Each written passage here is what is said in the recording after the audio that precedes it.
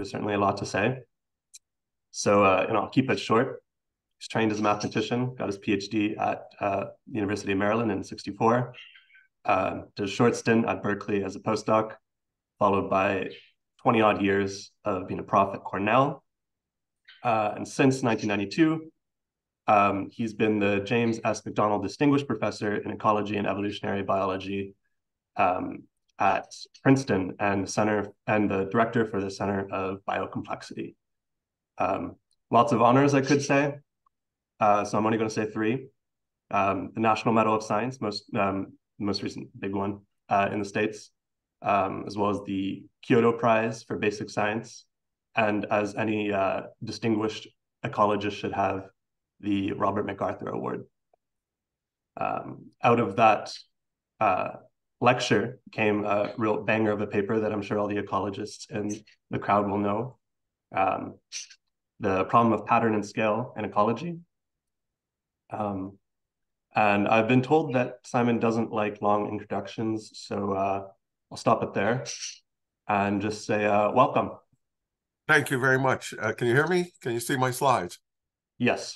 It's great to, I love Montreal. I wish I were up there in person, but thanks for sitting with me as we go through this.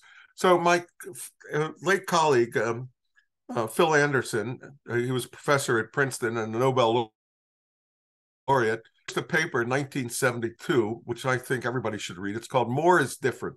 It was really directed at his physicist colleagues to let them know that just knowing what all the parts were in the system would be like just knowing all the nouns in a sentence and none of the verbs, and didn't allow you to reconstruct what was going on. That the reductionist view had its limits.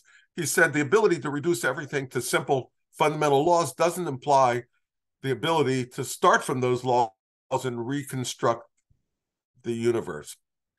A few years later, and independently, another Nobel laureate, Francois Jacob, a biologist, published a paper in Science, and this is another paper that I insist my students read. It's called Evolution and Tinkering. It's a beautiful paper. And in this, he says, first of all, that we must analyze complex objects at all levels. But secondly,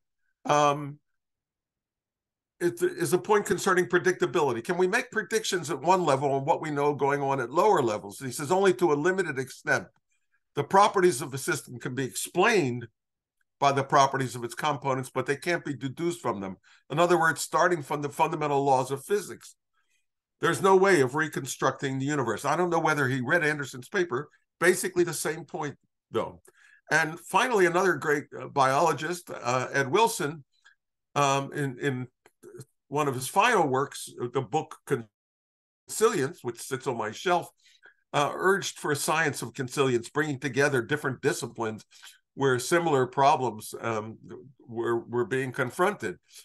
He seemed to suggest a fundamental role for mathematics because he said math, because of its effectiveness in the natural sciences, seems to point arrow-like towards the goal of objective truth. But he went on to say, first of all, he also referred to this famous paper of Wigner's, The Unreasonable Effectiveness of Mathematics in the Natural Sciences. But he seemed unconvinced because he argued that this was logical positivism, namely the notion that philosophical problems that were worth studying could be, or just those that were subject to logical analysis. And then he snarkily said, that's more commonly studied in philosophy like dinosaurs are studied in paleontology, so we can understand the causes of extinction. And then he wrote a famous essay in the Wall Street Journal in which he said, just look at the last line, I have a secret to share. Many of the most successful scientists in the world today are mathematically no more than semi-literate. Basically, what he said in the article is mathematics is important, but you can always find a mathematician to do that job for you.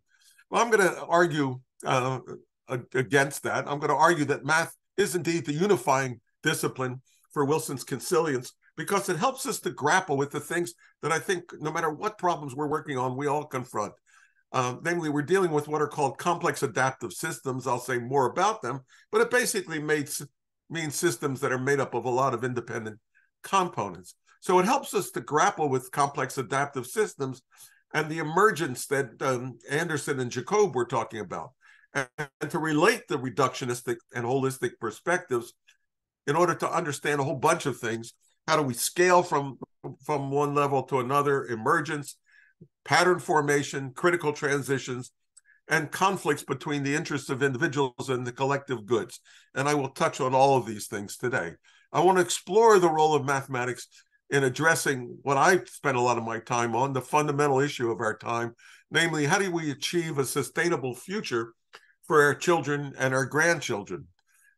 I'm going to argue that sustainability of the biosphere is actually the ultimate global challenge for consilience research. This is a UN poster. So let me get started with the details. Ecosystems and the biosphere, the things I work on, are complex adaptive systems. That means they're heterogeneous collections of individual agents that interact with each other locally and evolve. And I don't mean in the genetic sense necessarily. They change. And so this is the mathematical sense based on the outcomes of those interactions. But it could be behavioral changes, etc. But not only the ecological systems, socioeconomic systems with which they are intertwined and which we have to confront if we're trying to deal with sustainability, those are also complex adaptive systems, also made up of individual agents.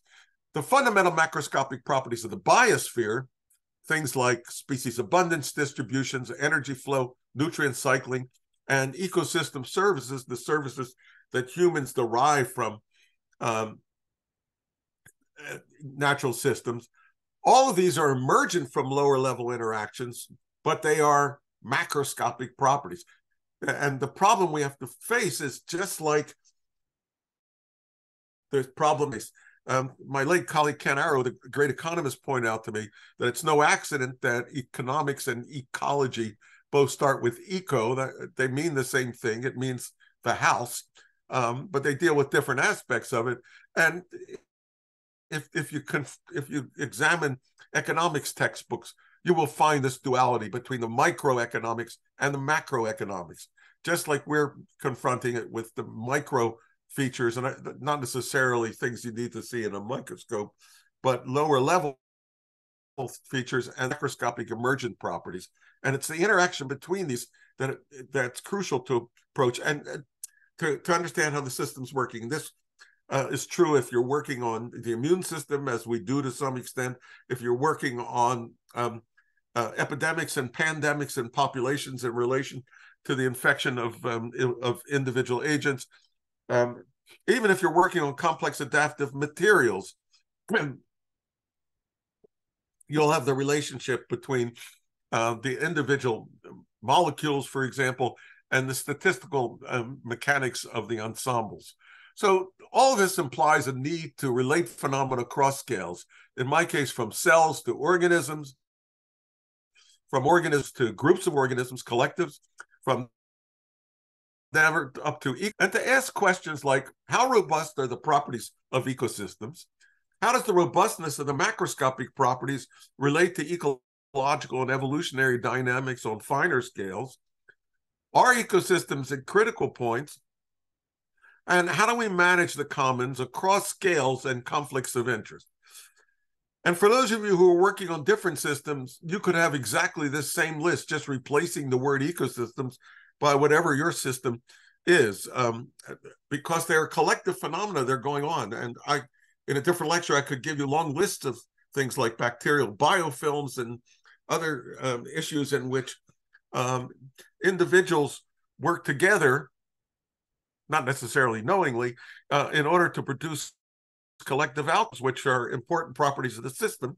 And it's the statistical mechanics of those ensembles that's important. So to simplify it from a mathematical point of view, I'm going to talk about three things. The first is emergence and pattern formation, topics that have been of central interest in theoretical biology since long before I got involved in the field, and that is more than 50 years ago. Robustness, in particular robustness of those patterns and critical transitions between states and cooperation and collective intelligence. So these are the three parts of the lecture that I want to go into. So let's start with emergence. Sustainability really has to focus on the macroscopic features of the system. For example, the ecosystem services we derive from it, while recognizing that control of those rests at lower levels of organization. In the same way that in studying thermodynamics, one physicist long ago developed the statistical mechanics to allow us to understand how liquids that are being heated or gases under pressure, et cetera, eventually transitions, the behavior of these.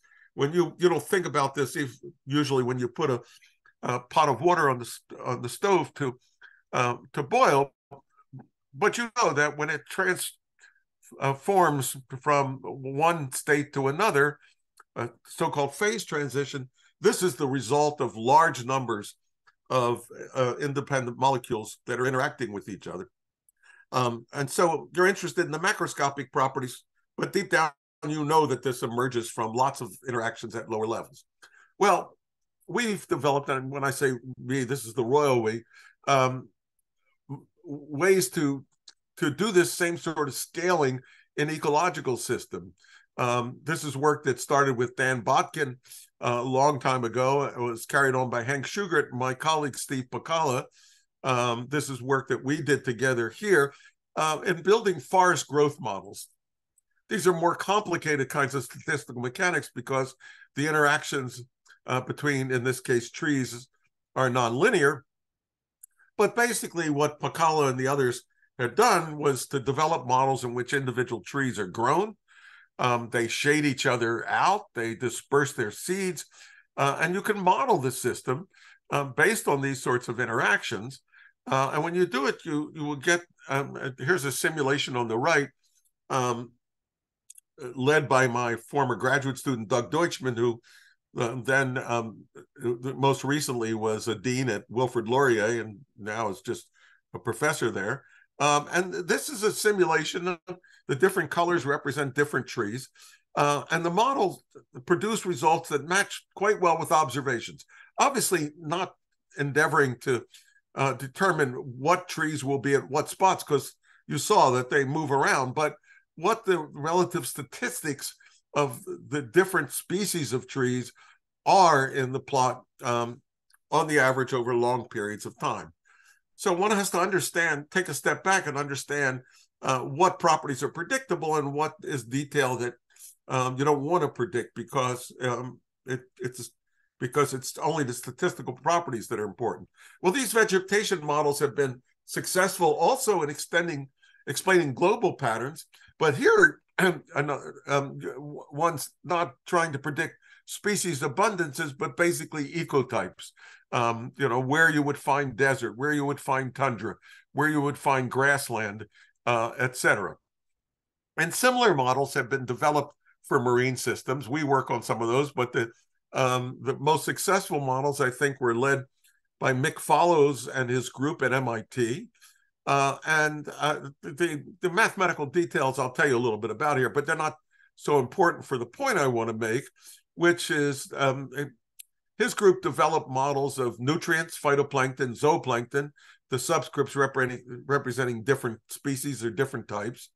The first terms on the right-hand side are simplification, diffusion terms, diffusion and advection terms, which describe the movement of organisms around the system. You might want more complicated fluid dynamics in these models. And the terms that follow in the green are the uptake terms, the rates at which nutrients are taken by the phytoplankton, that phytoplankton are consumed by zooplankton. There are no fish in these models yet. There are no viruses in these models, although movement is in those directions. And what Follows Group did is to put large numbers of these species together and just let them do the simulations, let them sort out, do it multiple times, and then make predictions similar to what I just showed you for the terrestrial vegetation on where one would find different types. not necessarily species. Prochlorococcus is a group of bacterial species, Synechococcus, but diatoms, large eukaryotes, these are even larger groups. And these models are extremely successful at making predictions of where diatoms will be dominant, et cetera, but no attempt to predict where individual species will be found. So there's a problem of scaling here. As you move up to the higher levels, you need to abstract a bit as to what the types are, and therefore the models we are building now here, led by my postdoc George Hackstrom, whom I mentioned later, are what we call trait-based models, in which you don't even attempt to keep track of species, but characterize the regions by their phenotypic properties. Pattern formation has been one of the central themes of mathematical biology for a long time, ever since Alan Turing and C.H. Waddington, the great developmental biologist, Turing, obviously the great computer scientist. I'll say a bit more about it, but if you're interested in this topic, I heartily recommend the book, and this is the old version of it, by Jim Murray, my colleague who retired to Princeton, so he's right in my area here. But if you're interested in anything in mathematical biology, this is a great book, or now pair of books, because it's a 2-volume set now. And his focus was largely on pattern formation, like the striping patterns that you see on zebras, or the pattern on the spot patterns on the necks of giraffes, and beginning from the models developed by Alan Turing. Turing's paper in the 50s is something that every theoretical biologist reads. It just motivates a lot of work. It's less known probably to others than Turing's other work on cryptography, et cetera, because and on computer science more generally, because he got interested in how organisms develop. How is it that an individual egg, without a blueprint, develops into you or me or the zebras or the giraffes, et cetera? And he proposed a very simple model for how this would happen without a blueprint, with the only external information being gravity. He said, imagine that you have two chemical species, what he called morphogens, an activator and an inhibitor, that interact according to those terms F and G, where U stimulates the production of not only itself, but the inhibitor, and the inhibitor damps down not only the activator, but also itself. But it's supposed that they diffuse at different rates. That's all you need. And he showed that if in the absence of diffusion, you had a stable equilibrium between these under certain conditions, the differential diffusion could break symmetry and lead to the production of patterns. The idea was that suppose you have an activator and an inhibitor, and a sudden blip allows the activator to build up. That stimulates the production of the inhibitor, but if the inhibitor has a higher diffusion rate, it diffuses away, and the activator keeps going, no longer damped down like it was before. Meanwhile, the inhibitor is places where it shouldn't be, and it damps down the activator, and that breaks symmetry. That's all that Turing did. That was the deep insight. This led to a collaboration that I had with Lee Siegel, based too on these simulations of Hans Meinhardt working with Alfred Gehrer, the developmental biologist, showing that the way this could happen was you had a uniform distribution of cells, an initial random perturbation got reinforced in what they called local activation, long-range inhibition, so that symmetry would be broken, but somehow these patterns would be stabilized on broader scale. To do that, you had to study the nonlinear dynamics, and Lee and I did that, and showed that that this could lead to the stabilization of pattern on the broader scales. So that's pattern. There are lots of other models for how pattern can form. The most interesting, though, I think still are the Turing models, because in the Turing models, pattern forms without any external stimulus. It's just the instability, the breaking of symmetry, and the differential diffusion, these so-called diffusive instabilities that give rise to these broader patterns. But patterns can break down. So this turns to the attention of how robust are these patterns? What's the potential for critical transitions from one pattern to another? Stock markets crash and recover. Most famous crash, of course, nearly a century ago, the Great Depression. But we've seen other. In 2008, we saw the big drops, especially in the U.S. markets. The Canadian markets fared much better because the banking system was more robust, less connected. But that's another lecture. Critical transitions also occur in physiological states. Epileptic seizures, migraine headaches, atrial fibrillation, and there are early warning indicators of these. That's why the physicians use EKGs and EEGs to look at these early warning indicators.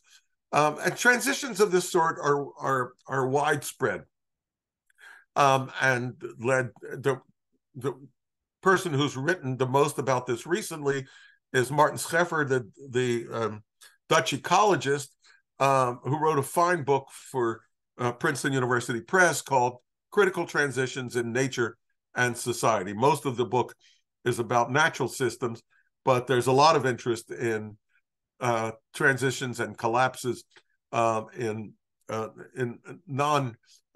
certainly non-biological systems. So can we read the tea leaves? Are there early warning indicators? Scheffer's led a number of papers on anticipating critical transitions, looking at signals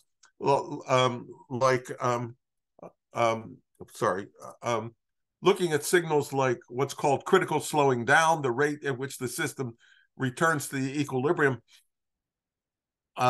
it begins to become slower, and other features like autocorrelation and increased variance that are characteristic of certain classes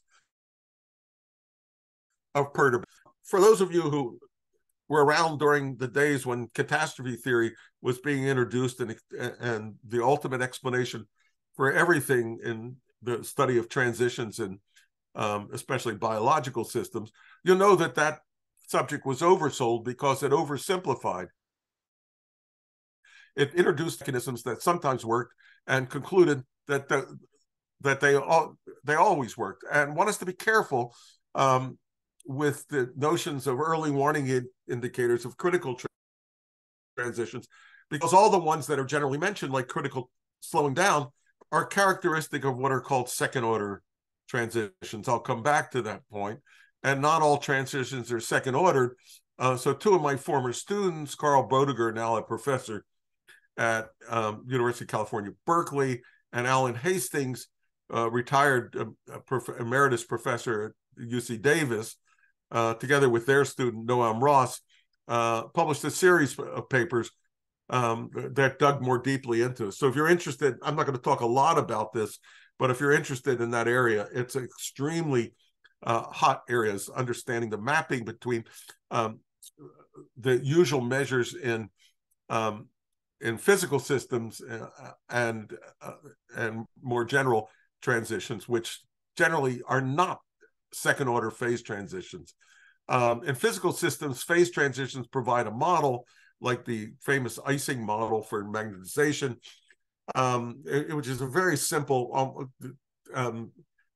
percolation type model, like the Voter model, in which sites are pointing up or down and then influences their neighbors, and one gets a collective phenomenon. But many of the early warning indicators suggested, as I said, are characteristic of second order phase transitions, but the transitions that we're seeing in ecological systems, for example, appear to be more like first order. Maybe, therefore, the mapping to physics is not the right analogy. And with George Hagstrom, whom I mentioned before, who's been my postdoc and research associate and is on the job market now, so if anybody is looking for a great young ecologist, George person, we published a paper in a book called How Worlds Collapse, in which we try to resolve this paradox and point out that most of these transitions are neither first order nor second order, but closer to what in the literature known as spinodal instabilities. So that's a tangent I've gone off on. I won't go more deeply into it. But now I want to turn to the third part of the lecture, which will take the longest, the importance of critical transition for management. And this there's an early warning indicator. This gentleman is not doing something wise. There are management challenges, and how do we approach those challenges? Can we design systems to permanently keep us away from transitions if that's not what we want? By the way, some transitions are good. If you're in a recession, you want to transition back to a healthy economy. So can we design systems to keep us in good states? If not, can we develop early warning indicators that tell us when we need to take action? And finally, if we can't do that, as the problem we seem to have with climate change, can we develop mitigation and adaptation measures that get back to where we want to be? So there are all those stages along the way. And that brings me to the last bullet, which is cooperation and collective intelligence. From microbial systems to socioeconomic systems, we see macroscopic patterns emerging from microscopic interactions.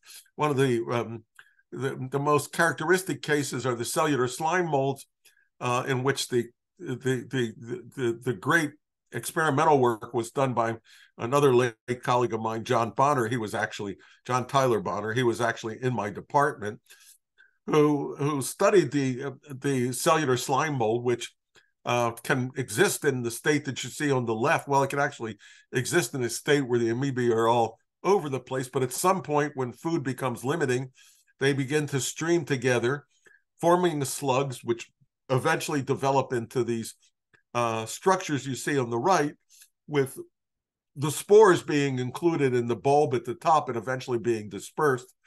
A lot of interesting questions. The first is a question of chemotaxis and pattern formation that my colleague Lee, who I already mentioned, Lee Siegel, together with Evelyn Kella, studied in some early classical work in theoretical biology. But then there's another interesting evolutionary question, which is the cells that end up in the stalk aren't reproducing, so they are contributing to a collective good, but making a sacrifice. Why should they do that? And John Bonner's spent a lot of work. That book that or paper rather, that I mentioned there, The Social Cell, is one where he lays out those challenges. It might have to do with genetic relatedness, etc. But it's a fascinating system to study emergence, pattern formation, and these conflicts. Large animal aggregations emerge from local interactions like these wildebeest herds. And why do we get these patterns on the front that look like hydrodynamic instabilities, look like a uniform front has been broken? So we've also done a lot of work on this. I won't talk about this today. This fantastic picture that many of you are probably seeing of a starling flock organizing themselves into a giant starling sort of points out that there are a variety of reasons why animals engage in aggregation and collective behavior. They may include foraging for food. I'll come back to that. But they also may include confounding predators, and they may simply be for the purposes of reproduction, essentially single spars. So all of these inescapably lead to conflicts between levels. Why, if you're in that bird flock or in the wildebeest herd, you don't want to be on the edge, because then you can get picked off by the predators. So why do you contribute to this? How do individuals organize themselves into these collective structures? This inescapably leads to conflicts between levels, just like in this tumor growth. The tumor cell is growing in the short run because it gives it an advantage numerically over the normal cells, but ultimately it's going to destroy the host in the same way that we're destroying the planet. There are problems of scales of organization and of time scales, but often these get resolved. There are tumor repressing cells and things of that sort. How does this evolve? When does it break down? What can we do about it? And it also points out the need to scale from individuals, like in those bird flocks, and back. What you're looking at here, I thank Claude Carrari for this, and the Star Flag Project, is a flock of starlings and one hawk that you can see out there that's driving a lot of this action. And I'll just show you these. My training was in fluid dynamics, and when you observe patterns of this sort, and I'm turning it off because of the sound there. When you see patterns of this sort, and this has interested large numbers of physicists, it naturally suggests to you some of the models from fluid dynamics and the sort in which one's trying to understand emergent behavior from individual interactions. So years ago, Lee Siegel and I thought about the pattern formation that one sees in marine systems and said maybe that's a Turing type instability, where the activators are phytoplankton and the inhibitors are zooplankton. And my graduate student Danny Grunbaum his thesis on this topic. But it turned out that although we published a paper in Nature and showed that this was a hypothetical possibility, and the reason the model was wrong is because it would have predicted that the inhibitors, the zooplankton, were more smoothly distributed than the phytoplankton. And when we looked at the data, that's not the case.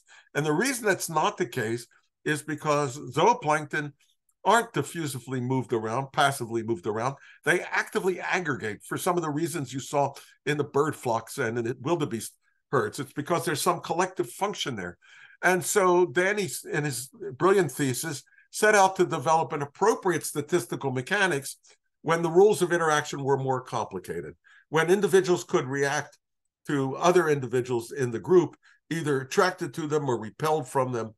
And so he began from Newton's law, force equals mass times acceleration, but where the various forces acting were not just the first two, which came from the fluid dynamics, either diffusive motion or advective motion, but also grouping behavior where individuals were attracted to or repelled by other individuals in the group, or what we, and it was really came from Akira Okubo, called a rail, in which individuals didn't try to move towards, but tried to align with the directionality of other individuals. And we've done a lot of work on that. But what Danny did is he wrote an equation like this for every individual, and then developed the statistical mechanics of the ensemble, and then by appropriate assumptions, which I can go into in the question period if you want, developed, this is what we would call a Lagrangian rule, where you track every individual.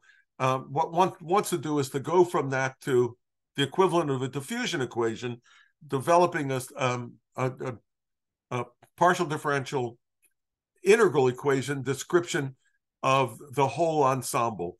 And this is like a diffusion equation, but there you see in small print, there's also an integral term because although what you do in developing these Eulerian models is usually to shrink down the neighborhood of interaction to an infinitesimal, if individuals are actually censusing a finite neighborhood around them, that term is going to remain. It's not going to be a differential term. It's going to be an integral term. So you don't need those details now. But here we're assuming a whole bunch of homogeneous assemblage of individuals, but real aggregations are heterogeneous assemblages of individuals. And so this led us to think about the role of leadership and collective decision-making in these aggregations in work led by my former postdoc, Ian Cousin, who's now director of one of the Max Planck Institutes in Constance, together with Jens Krauss and Nigel Franks. And what we did, which means really what Ian led, was to develop individual-based models of how fish moved, and basically in which they could move, taking into account either their own idea.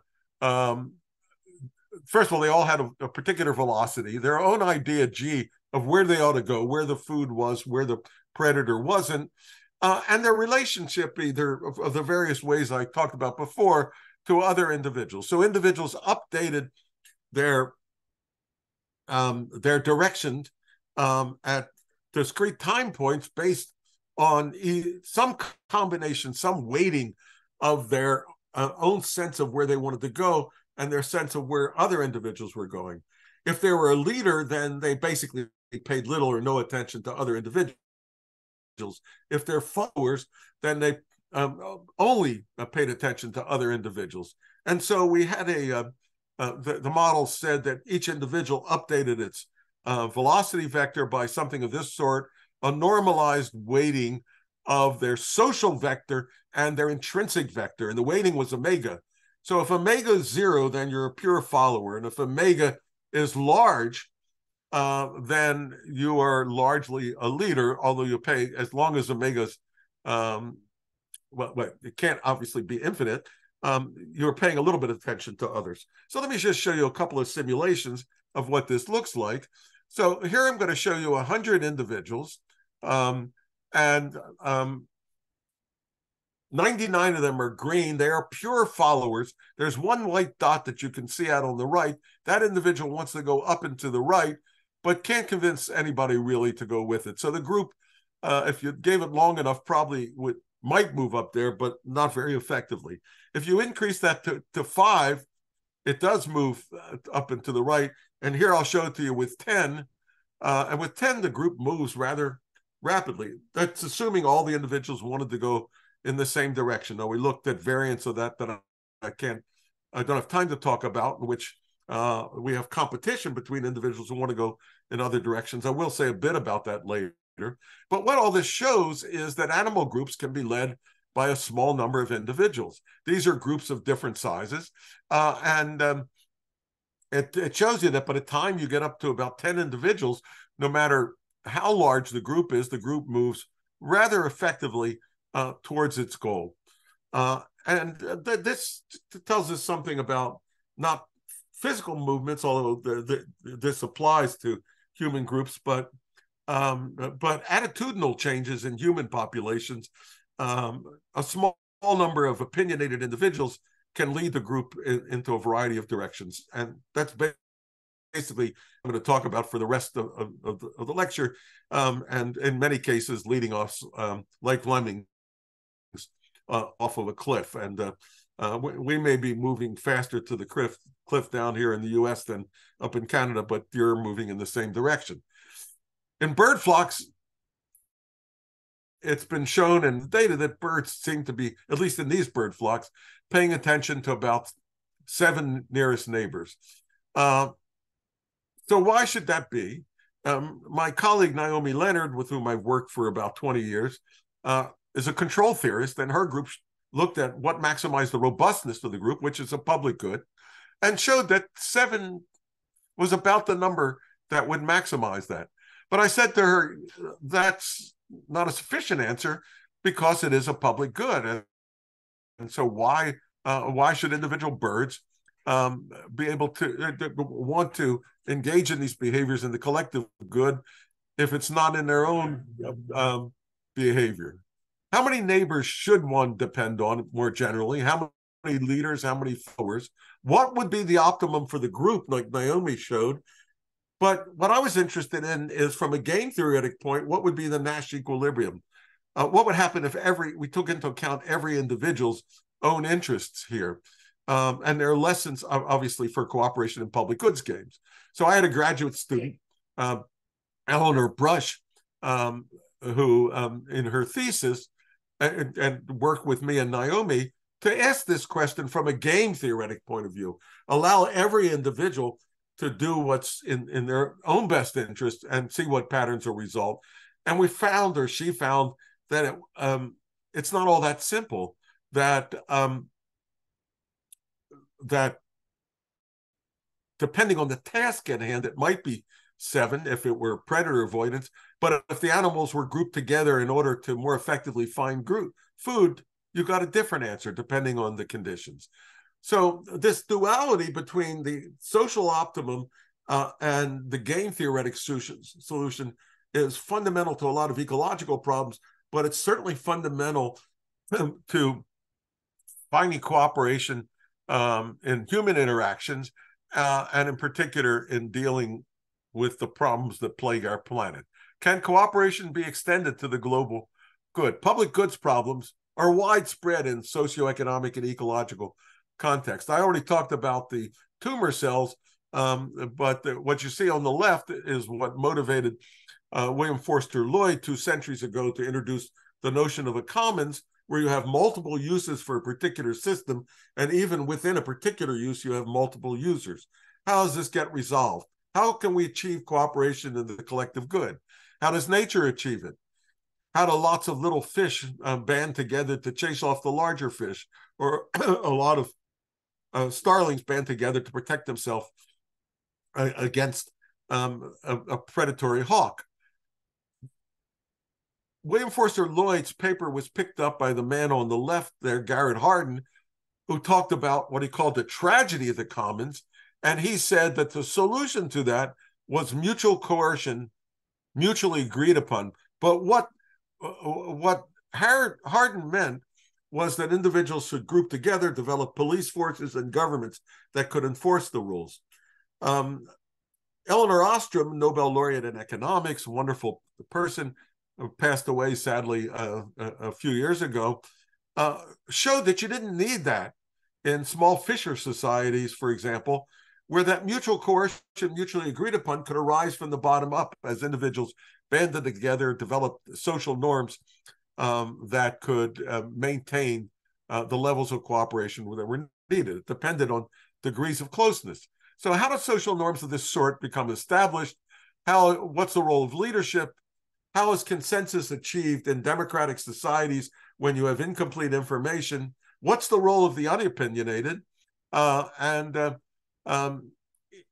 and Naomi and I and our groups and a number of collaborators published a second paper in Science in 2011, where we looked at Ian's experimental work on animal groups, where animals were incentivized to move towards particular targets, to the theoretical models I've already talked to you about, and to a variety of models of opinion formation in human groups. We got a number of interesting results. The first was that the unopinionated individuals play an important role in developing consensus. So this is what I just said, the models of human decision-making on top of the models that I've already talked about. And we found that unopinionated individuals were crucial. Just to give you a couple of examples of that, imagine that you have a situation where there are no uninformed individuals and where you have a majority of individuals who want to move in one direction and a minority that want to move in a different direction. But suppose the minority are more stubborn. If you're watching what's going on in Congress in the U.S. today, you will see this sort of behavior where a super stubborn and opinionated minority can drive the dynamics of the whole group. And what you're looking at here, the bottom axis is the strength of minority opinion. And on the vertical axis is how likely the group is to move to what the majority want. And you can see that if you're over at 1, which means that the minority is no more stubborn than the majority, then you have almost certainly move to the majority opinion. But the more stubborn the minority, the more likely you are to move to what the minority wants. And we could apply, we're seeing this playing out today. Now let's introduce uninformed individuals, and that's now on the bottom axis. And then we get an interesting result. Here we just chose that there's a slight stubbornness, 0.3. Preference means the preference for sticking with what you've got. And what you see is if there are no uninformed individuals, then you will probably, let's read that as unopinionated, you will probably move towards the majority. If you increase the number of unopinionated individuals, you're more likely to move towards what the majority wants because they wash out the influence of the minority. But if you make the number of unopinionated, uninformed individuals larger and larger, you're washing out everything, and you move almost 50-50, slightly more, because you do have some majority individuals, probability of moving towards a majority of goals. So there's an optimal number of uninformed if you want to maximize the chance of getting what the majority wants. So conclusion up to this point: public goods problems and common pool resources. I didn't make that distinction, but public goods are things that we all share, like clean air, where my usage of it doesn't affect your ability to use it. A common pool resource is a little different. It means that it's something like a fishery or a library, where if I take something out of the system, you don't have access to it anymore. But these represent fundamental challenges, not only in economics and sociodynamics, but also in evolutionary biology. So collective action's needed, and it can emerge from these local actions in order to get the collective good, and this leads to multicellularity and things of that sort. And the dynamics mathematically play out on multiple scales. The collective decisions can impose the mutual coercion mutually agreed upon. And linking these is key to understanding the management of the commons. So just a few words on this before I finish up. This is a paper that Naomi and I published last year.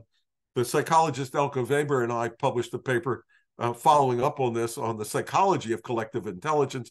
But collective intelligence is a public good. And this was in the lead, in the first issue of a new journal called Collective Intelligence, which I'm on the editorial board, so I recommend it to you. But we're having trouble with collective intelligence because political polarization's on the increase everywhere and threatens democratic governance. This was produced by the Pew Foundation nearly 10 years ago, a document on political polarization. It's gotten worse since then. And I'll show you to some extent how it's gotten worse. But this is how the Pew Foundation laid out public opinion on a liberal conservative axis in 1994. You see the Democrats and the Republicans somewhat apart there. By 2014, the split had gotten greater. By 2017, it had gotten even greater. I haven't seen what it looks like today, but I would expect it to be even greater. Similar graphs can be produced for the elites, for people in Congress, and they're even more dramatic. This is from Yves Lelks, and shows that the two groups have moved apart. These are congressional votes. Democrats slightly to the left, Republicans even more to the right. The separation has gotten greater. And in a paper, I edited an issue of PNAS, which I'll mention a link to in a minute, a few years, 2 years back, and on political polarization. And Naomi and her colleagues have a paper in there showing how this arises by the interaction between the popular opinions and what are called the elites, meaning the congressional figures, and how they co-evolve with each other. Another example, mask wearing and vaccination have raised public goods problems. You all know about that. Reminded me of this guy who says, I never use turn signals. It's nobody else's business where I'm going. That's like people saying, whether I get vaccinated or not, whether I wear a mask or not during the height of COVID is nobody's business but mine. But of course, it's not true, because there's a public good involved here.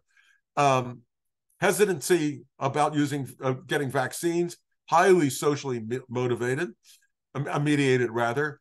The groups that are vaccine hesitant, you see Democrats the least hesitant, Republicans the most hesitant, and there are a whole spectrum in between of differences. How does this happen? How do these opinions get associated with particular groups and reinforce each other? And you know, if you've been following it, and Canadian politics is the same, that the opinion of the group influences what the individuals do, and what the individuals do affects what the groups do, and these sort of feed on each other and get further apart.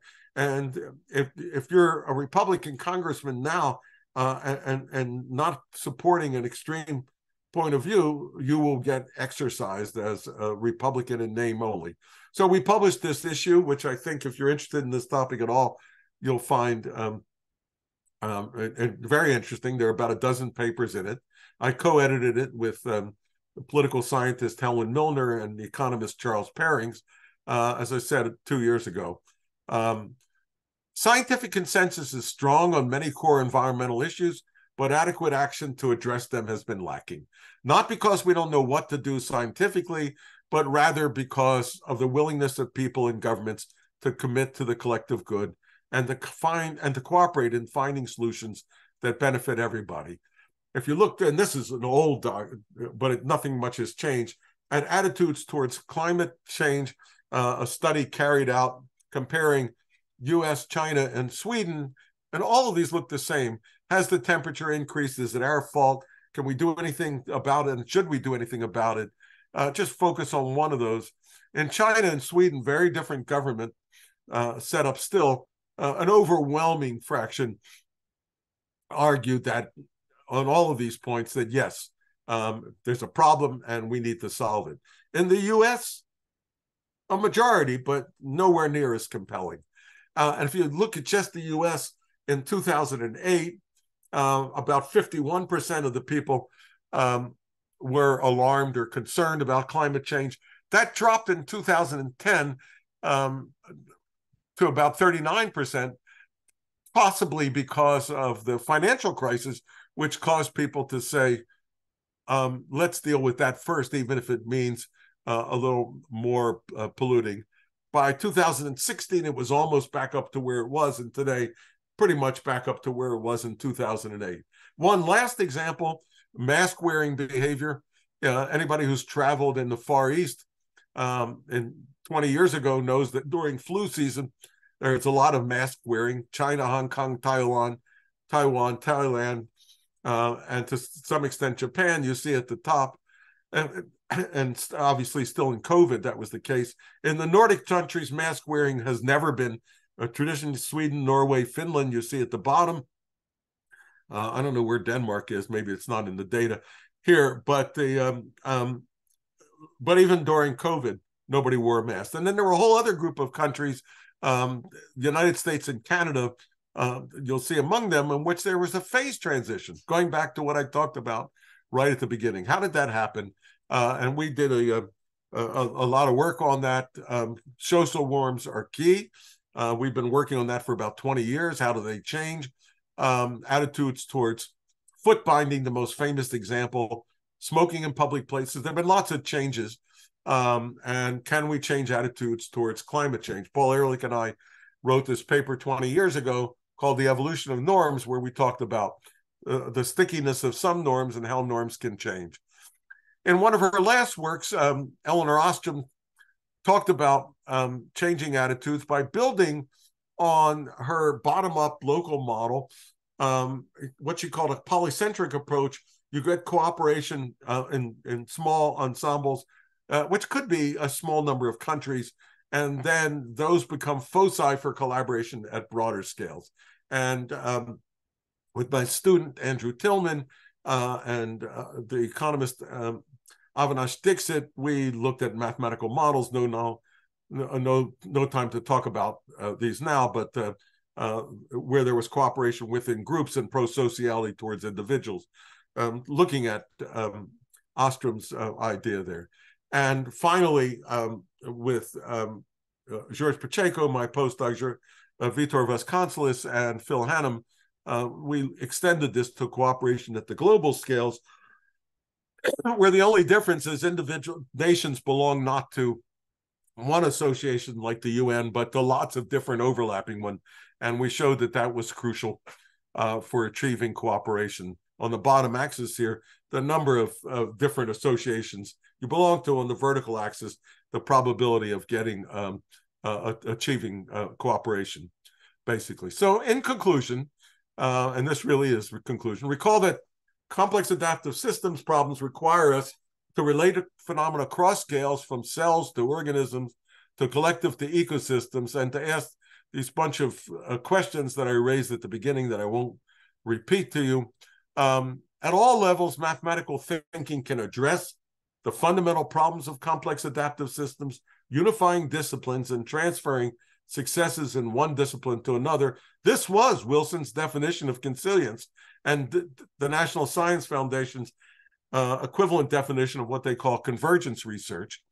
The physicist Dina Stumian, and I thank my colleague Bob Austin for pointing this out to me, gave a lecture in which he said he had a research grant rejected from the NIH. The review said the work is focused on an important system. It's very interesting. However, it seems that the author proposes to do mostly thinking. It's not clear that the NIH should support thinking, is what the review said.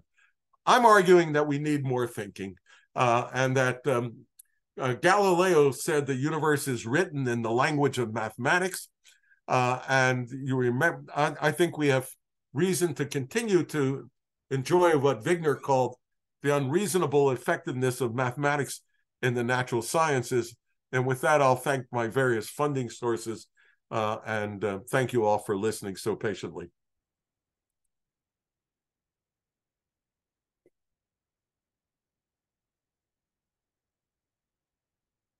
Okay. Thank you so much. What a fascinating talk. So we can take questions from anybody here. You can either put your question into the chat, or you can raise your hand and let me know. I'll try and keep an eye on everybody on the screen.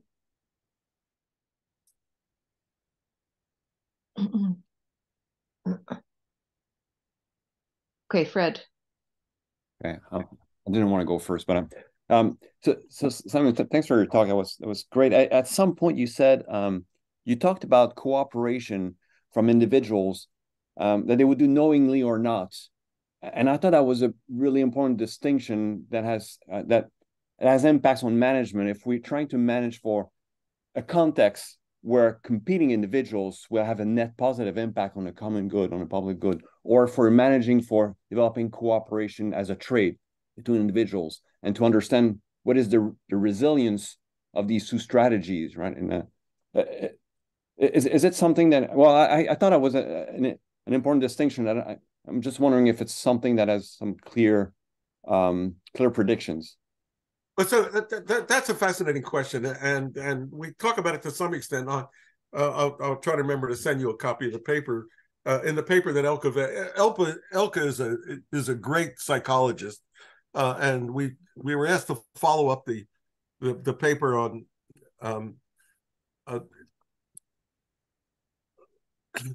cooperation as a public good, with thinking about the psychology of why individuals cooperate. And there are a lot of related questions that appear there. Questions such as the emergence of prosociality in our societies. You know, this goes back to the classic questions in evolutionary biology about altruism. How does it arise? To what extent does it depend on kin?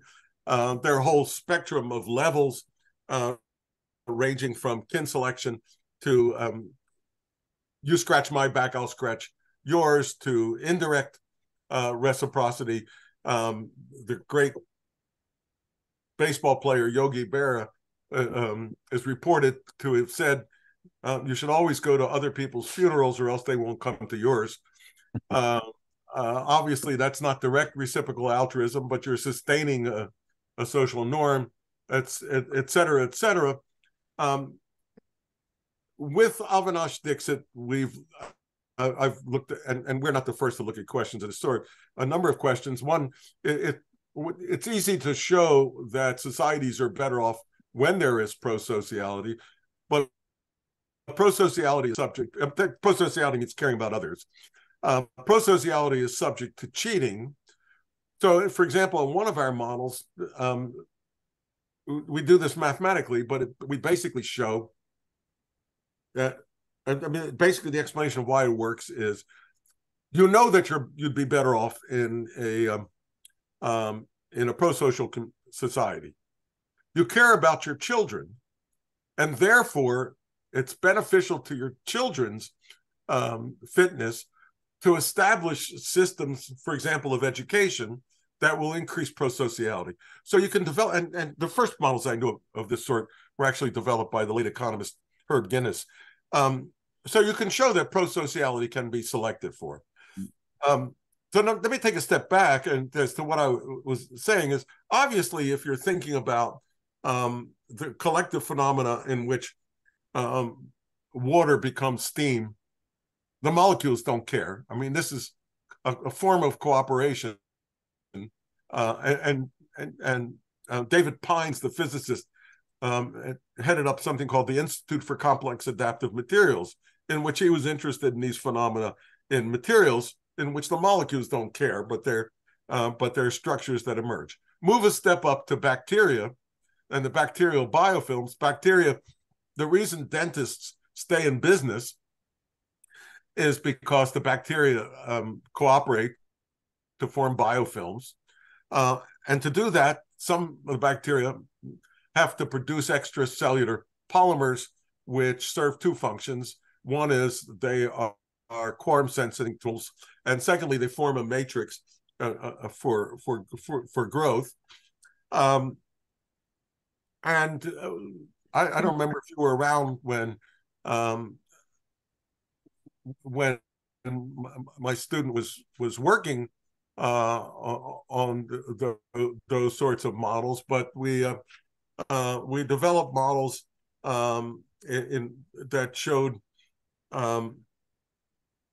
under what conditions this behavior, and it had to do with the spatial structure of the matrix would arise. So in bacterial biofilms, you can get this. And moving up the scales, in many animals, these behaviors are built in, and you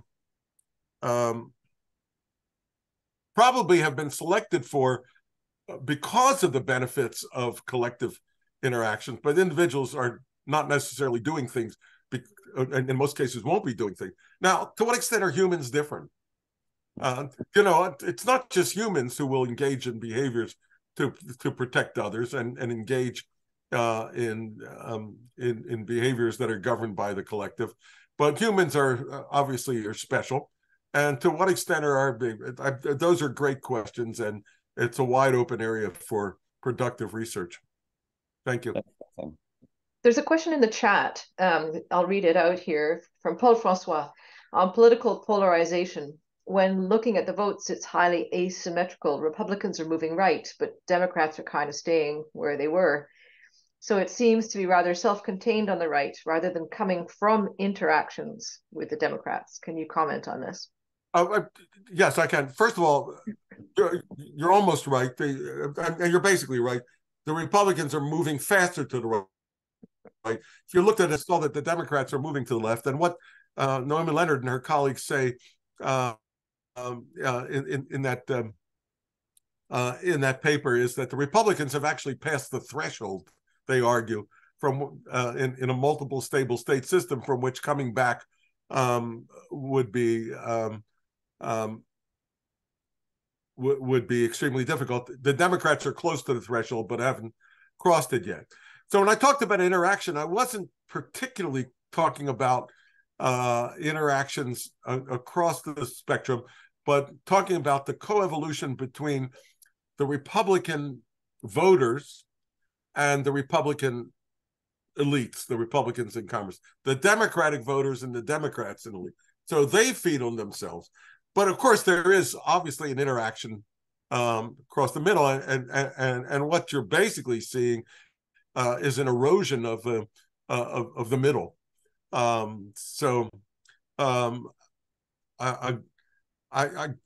don't remember, frankly, if they're to the degree to which their model looked at the dynamics of the other opinion.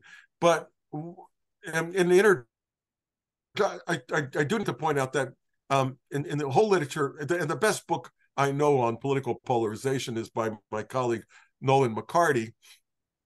But we talk about this a lot in the introduction to that issue.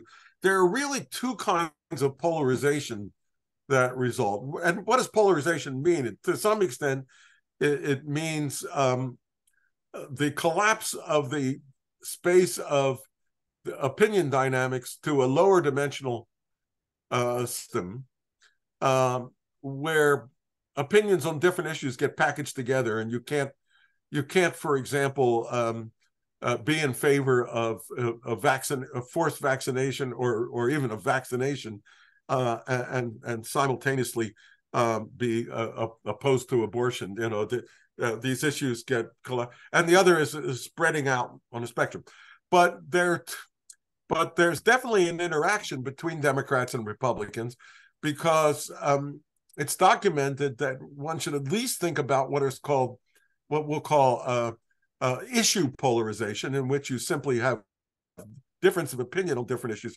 and affective polarization, spelled with an A. And affective polarization means, to make it simple, hatred for people who have a different opinion, revulsion at the other group. And it's a documented phenomenon. It also may mean associating yourself with individuals of the same opinion, but a strong component is a resistance to the other group. And we've not just in the U.S., but especially in the U.S., we've seen this dramatically, I guess ever since Newt Gingrich. So that's 25, 30 years ago. So I think just looking at the time, we got a question here from one of our students. But I think in the interest of time, we're going to sort of close off the formal seminar part here, and then the students will have additional time with you to ask questions. Anna, I hope that's all right. I'm going to let you ask your questions in the second part. So I would really like to thank you for a wonderful and stimulating talk. This is not actually my area, so I was really interested by hearing about all this long history of research in this area, and I think I've got some reading planned in my future. So thank you so much. Okay, I would argue that there's no system you can work on in theoretical biology where this notion of complex adaptive systems and emergence isn't going to end up being important. Absolutely, absolutely. And I'm going to now